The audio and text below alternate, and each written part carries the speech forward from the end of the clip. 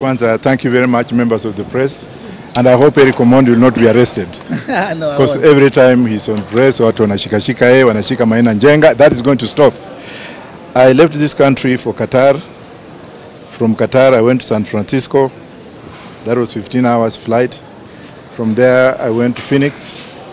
From Phoenix, I went to Jamica, where I was for 2 days, at the invitation of Richie Spice.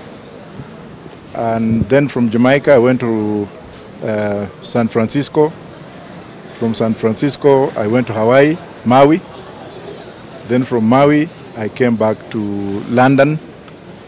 I spent 2 days in London, and then I'm here. So the journey was very okay. And I'm so glad with what the media is doing in this country. The fourth estate, you are the only people who are making sense because you are bringing issues.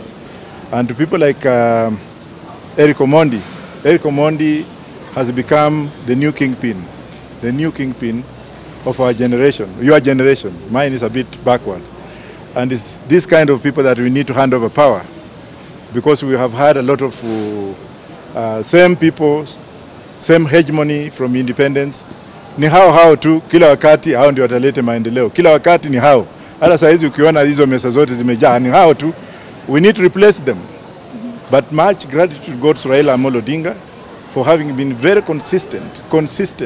His mind is fresh, his ideas are fresh. It's only that every time